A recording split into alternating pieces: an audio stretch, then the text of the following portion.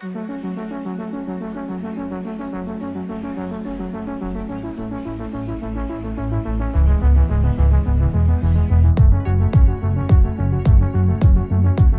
a big networking event that the showcase offers.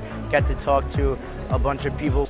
It's just a really cool opportunity for students and faculty to just come here and get to learn about all the different aspects and fields within CEHC.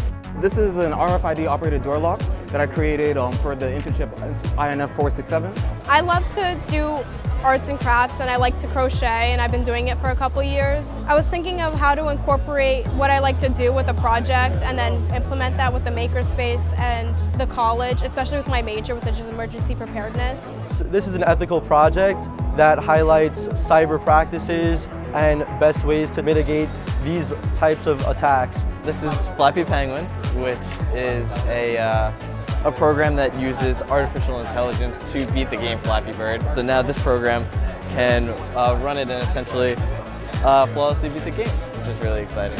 There's a lot of different people that you will meet, and there's a lot of different opportunities that you have in Albany that I honestly don't think you could have in any other college. I never thought I would be doing this. I never thought I would be flying drones as a freshman, and I'm very happy that I came here because I get to do things like this every day.